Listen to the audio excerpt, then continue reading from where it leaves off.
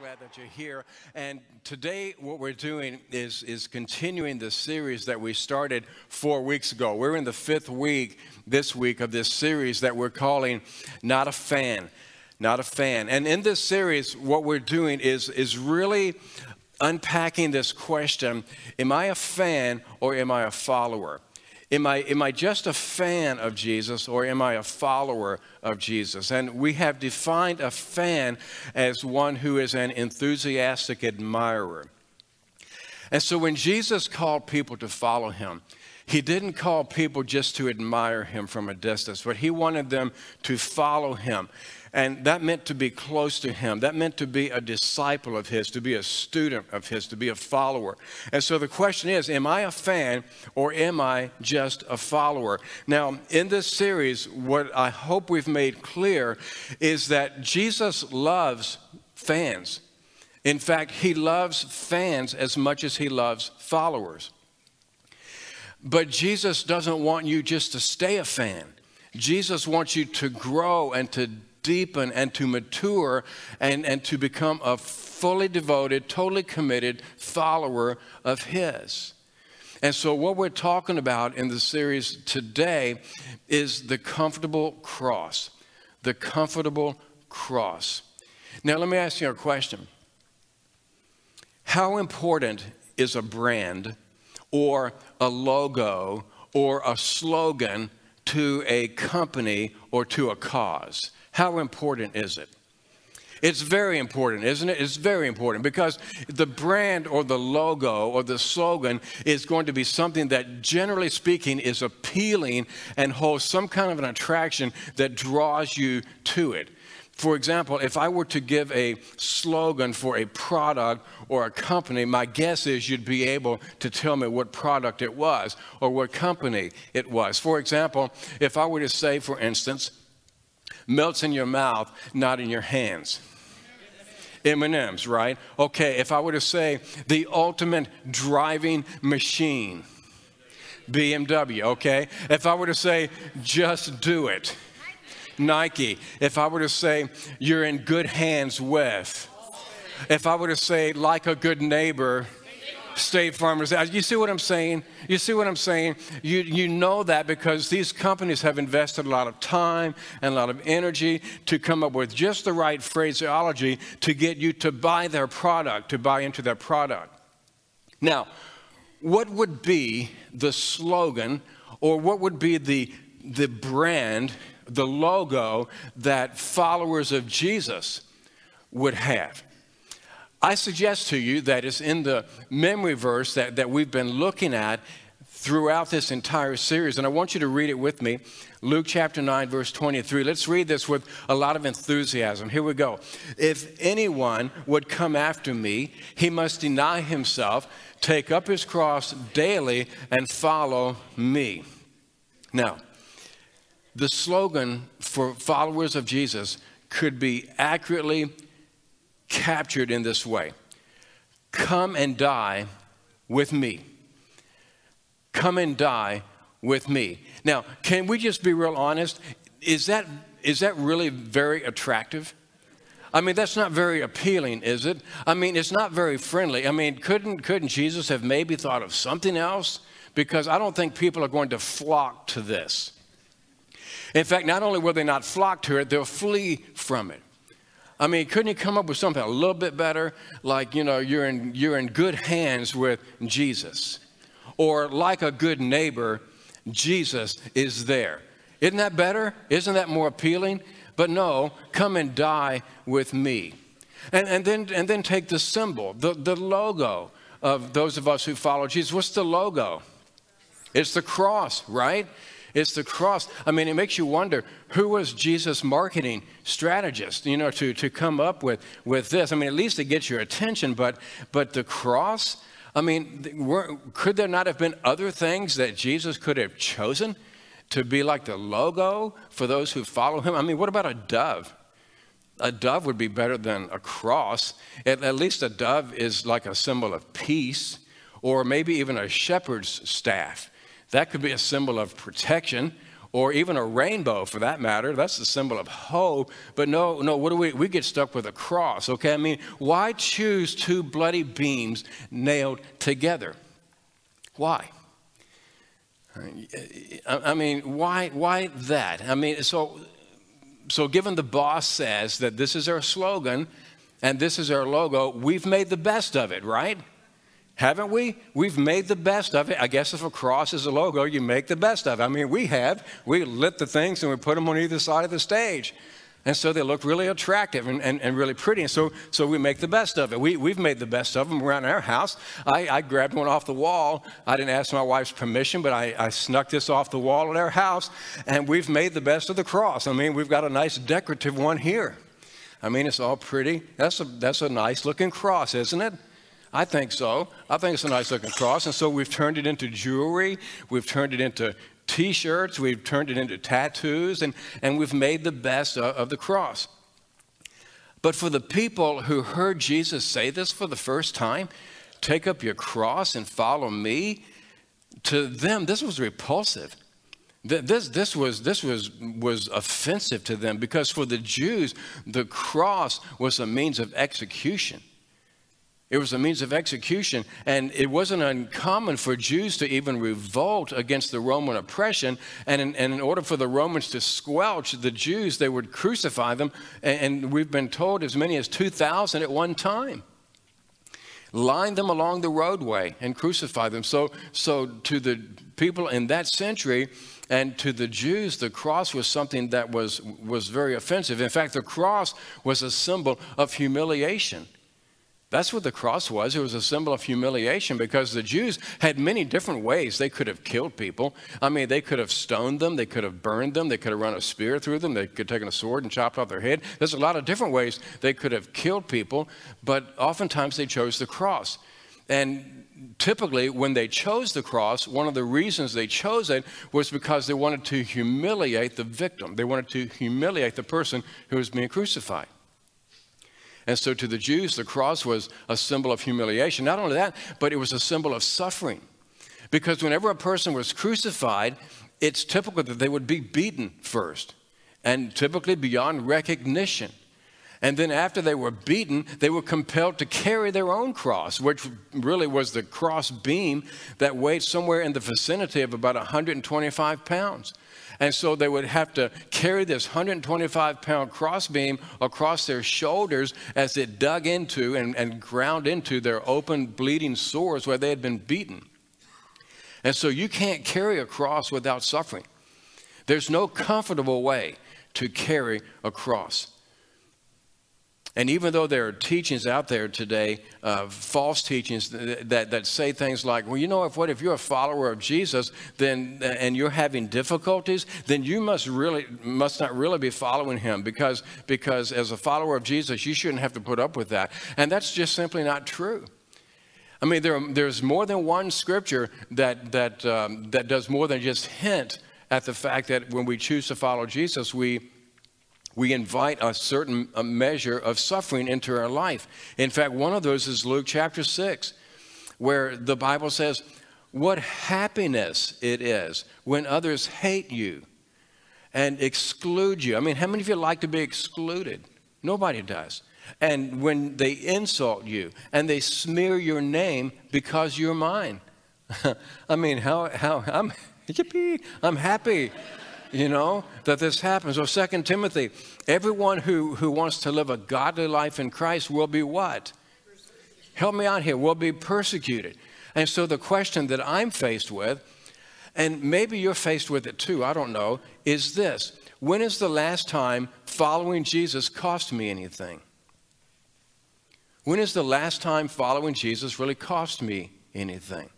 When is the last time following Jesus cost me a relationship?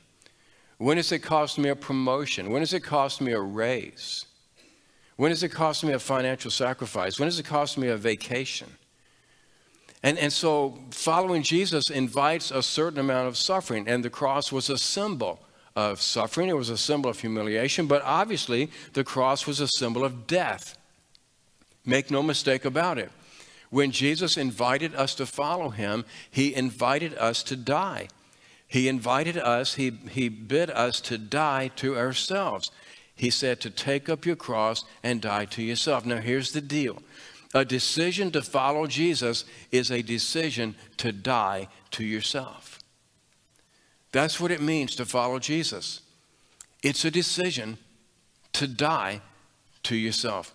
Now contrast the symbol of the cross with our love for comfort. Just contrast that just a moment. Contrast the symbol of the cross, a humiliation and suffering and death, with our desire for comfort. I mean, let's face it, most of us commit a good portion of our time and our resources to live comfortably, don't we? We do, because we're naturally comfort seekers, not cross bearers. Most of us would far rather be comfortable than carry a cross. By nature, we're comfort seekers. I mean, because we're people of the lazy boy, right? I mean, we're people of the day spa. We're people of the country club, aren't we? I mean, we're people of the Snuggie, okay? How many of you have a Snuggie? Raise your hand. Oh, come on. Come on, raise it up high. Be proud. Be proud that you have. I have a Snuggie. In fact, I brought my Snuggie with me. Here's my Snuggie right here. In fact, I'm going to put my Snuggie on because I just feel the need for comfort. I mean, what is a Snuggie in the first place? My gosh, if I can even figure this thing out. What is a Snuggie? It's basically a blanket with sleeves.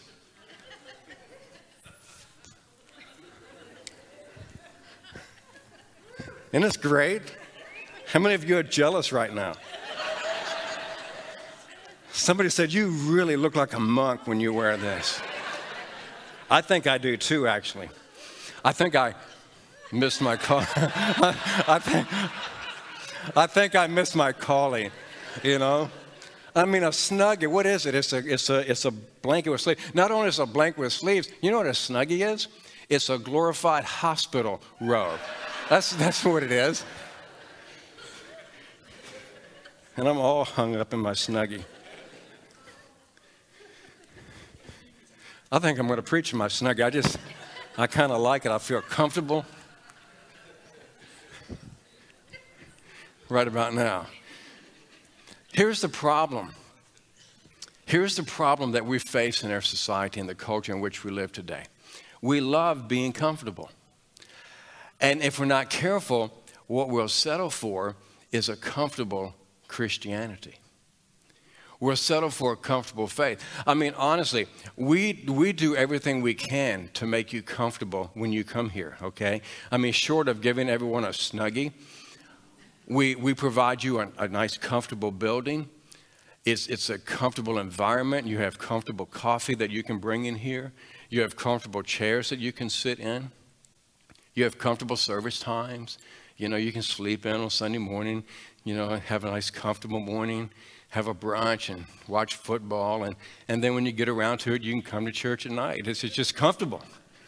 It's just comfortable.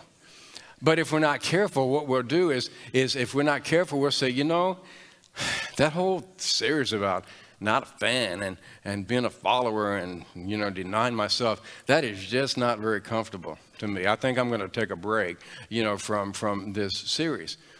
And then if we're not careful, not only will we want a comfortable message, we'll say, listen, let's just go all the way. Let's just have a comfortable cross. I mean, I guess if Jesus says you got to bear a cross, well, let's make it as comfortable as possible. And this thing is hot, I got to tell you. Would anybody care to borrow my Snuggie for the rest of the service? Would you? I'm not giving this to you. Okay, I'm not that gracious. We're not in generous people yet. That's the next series. That's how you put it on. There you go. Don't lose your mind.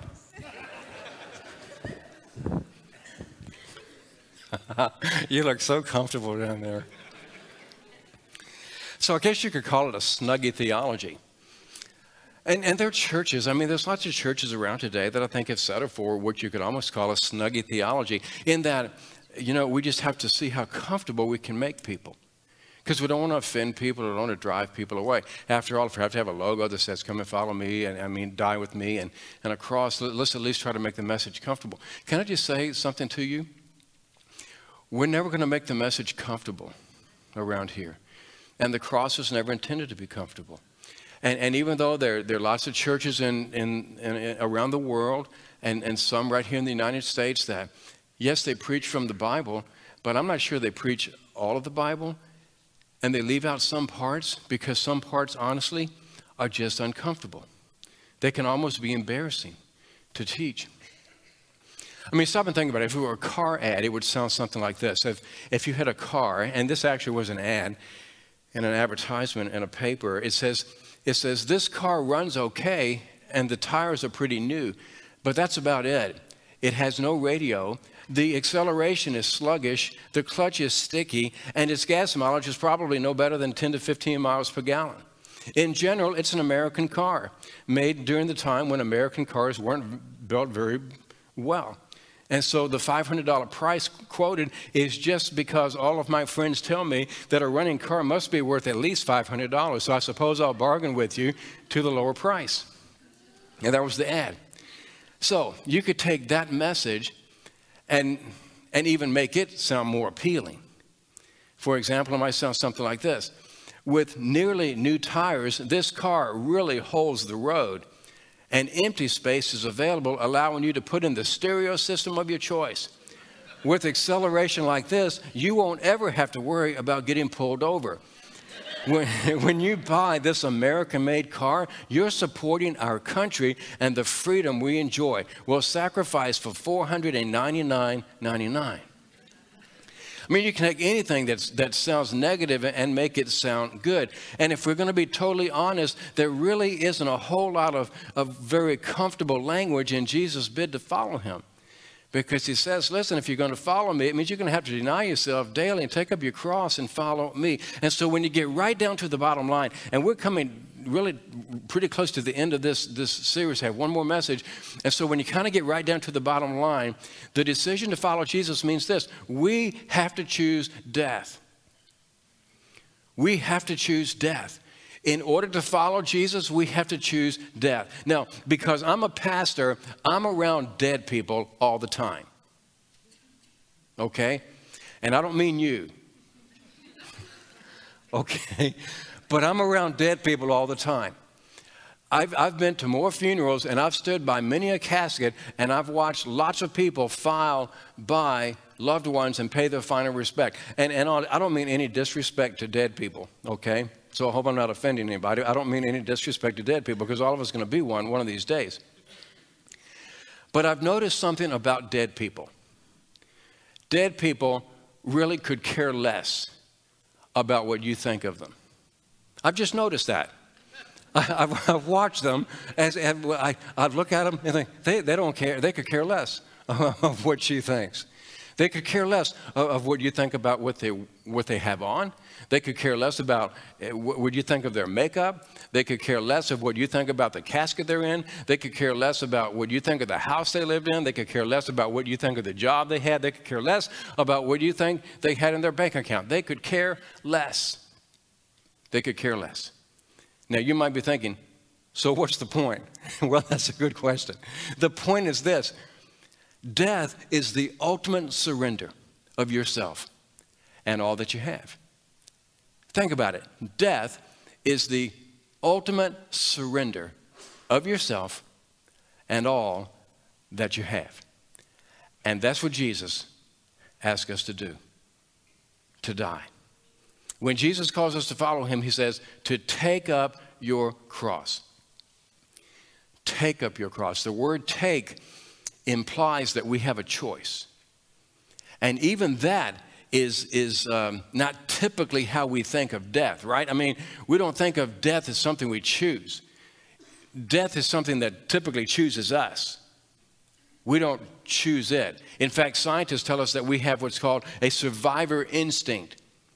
And that when our life is threatened, then self-preservation kicks in, and we'll go to extreme measures to preserve ourselves. And so when Jesus says to take up your cross and follow me and to die with me, and the cross is the logo, everything about it is countercultural. And not only is it countercultural, it's counterintuitive, because nothing about it makes sense and nothing about it feels right to us. It goes against their survival instinct. But notice that Jesus doesn't just say, take up your cross. He goes even farther. What does he say? He says, take up your cross. Say it out loud. Daily. He says, take up your cross daily. In other words, every day we have to make the choice to die to ourselves in order to follow Jesus. Dying to self is not a one-time decision. I don't know if you've discovered that. I mean, I have. But dying to self is not a one-time decision. It's something that happens on a daily basis. Think of your life as a $100 bill, okay?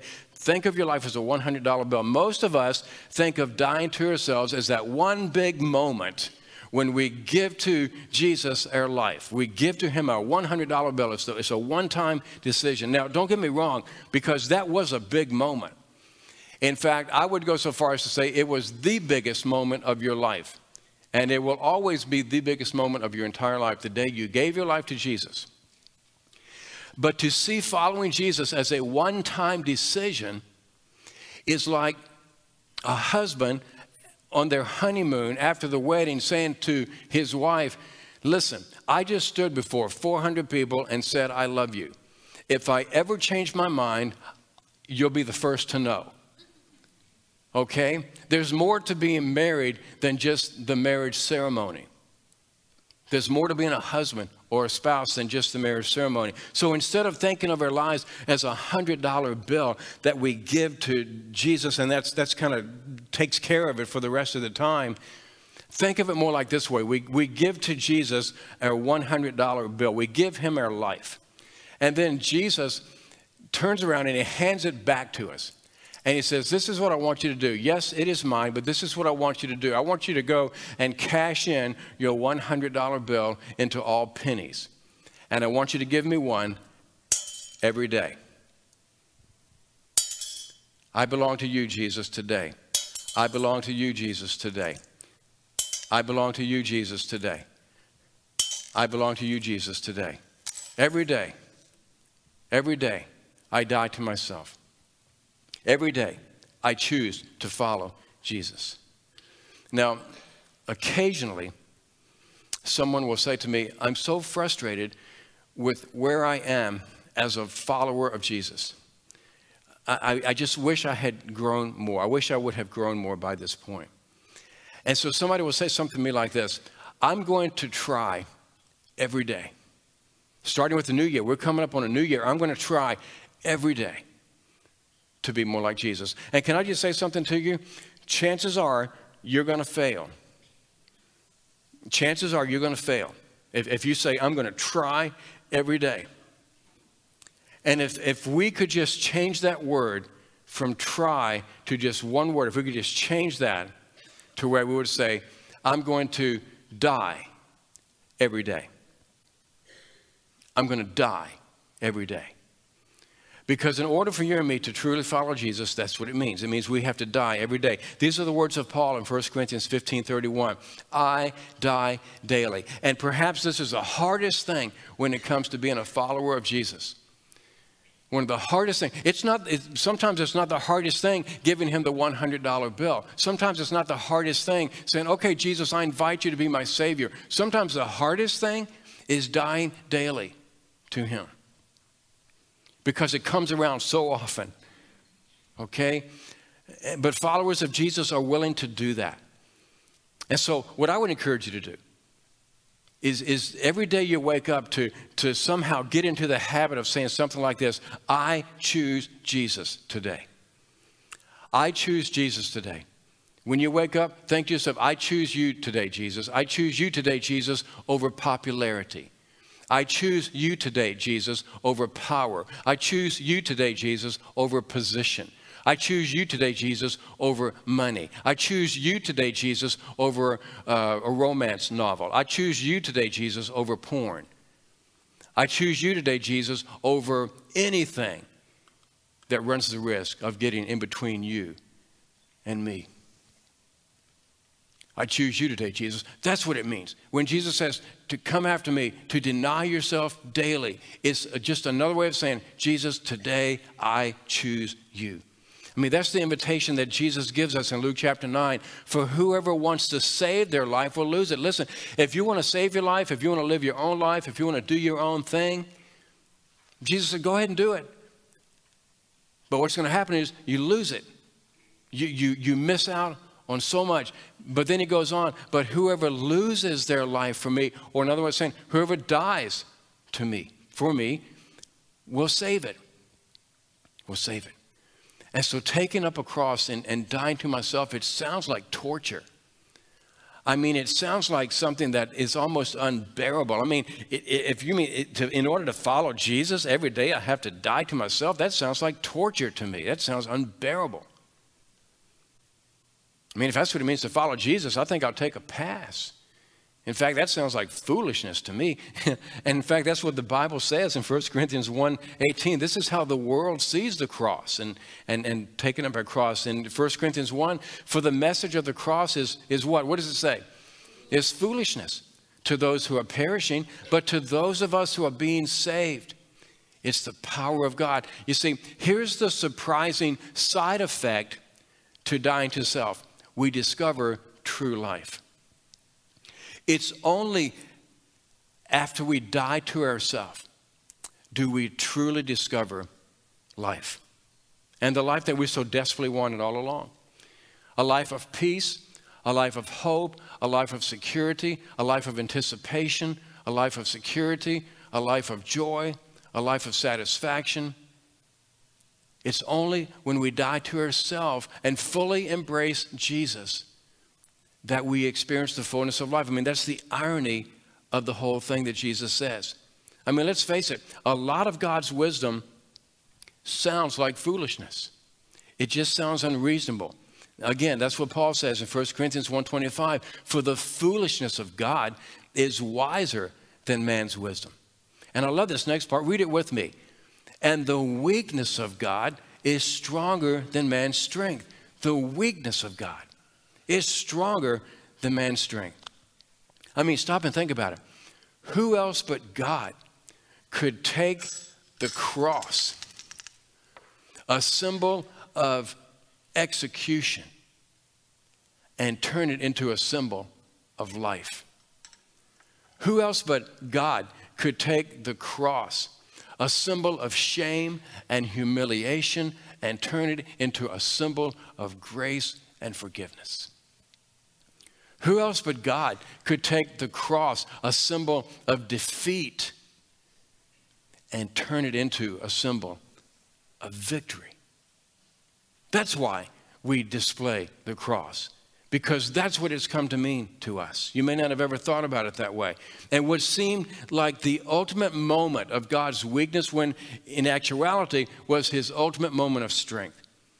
And here's why that matters. And this is what I don't want you to miss. Write this down. What God did for us on the cross, he can do for me. What God did for the cross, he can do for you. He can do for us. Who else but God can take a person whose life is broken, is marred by sin, is lost, is full of guilt and shame and humiliation? Who else but God can take a life that's headed in the wrong direction and turn it around and use it for his glory and for his kingdom purposes? Who else but God could do that? The truth is, when you are at your weakest, you are exactly where you need to be for God to be his strongest. Because the upside down truth of the cross is this, that when you are weak, that's when you are strong. In 1 Corinthians 1:27, Paul says this, but God chose the foolish things of this world to shame the wise. God chose the weak things. Notice the wording. God chose the foolish things. God chose the weak things of the world to shame the strong. It's not that God uses the cross in spite of its weakness, okay? Don't miss this. God didn't use the cross in spite of its weakness. God chose the cross because of its weakness. God chose the cross because of his weakness. And that's what God can do for us. If you look through Scripture, you'll find that over and over and over again, God chose misfits and broken people, people that everybody else would say was weak, and used them for his kingdom purposes. Go through the Scripture and you'll see it over and over, over and over. Jacob was insecure. Moses stuttered. Samson was proud. Rahab was a prostitute. David had an affair. Jonah was disobedient. Peter was impulsive and hot-tempered. Martha was a worrywart. Thomas had paralyzing doubts. I mean, over and over and over in Scripture. The Bible is nothing but a long list of imperfect misfits that God chose to carry out his kingdom purposes, to show his strength through weakness. And that's what God can do through you. That's what God wants to do through you. But it won't happen. I'm telling you, it just won't happen if you stay content with where you are. You and I have to choose on a daily basis to follow Jesus. Today, Jesus, I choose you over, and you fill in the blank. You fill it in. And if there's something that you cannot choose over Jesus, if there's something that's standing in the way of you and Jesus, then I'm telling you, it's going to be the thing that steals your joy.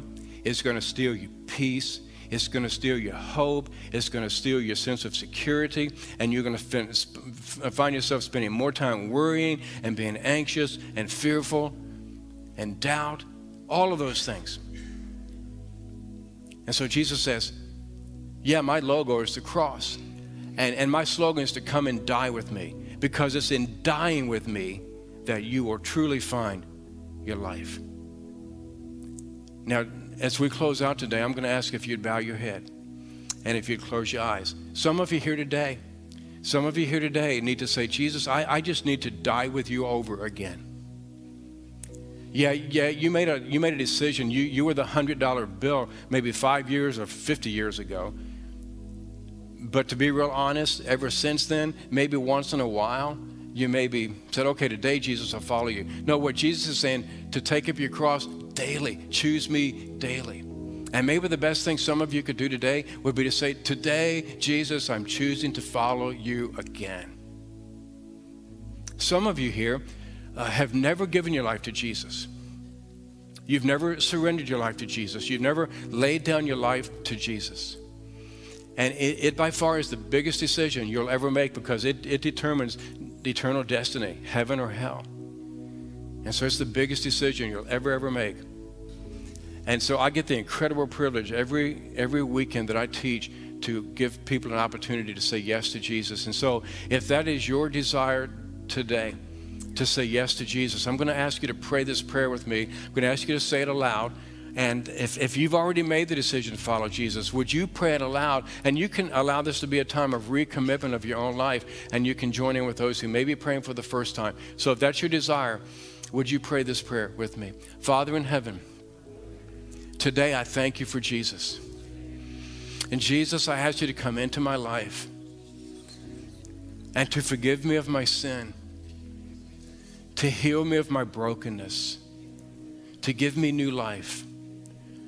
Be my Savior and be my Lord. I choose to follow you. I pray this in your name. Amen.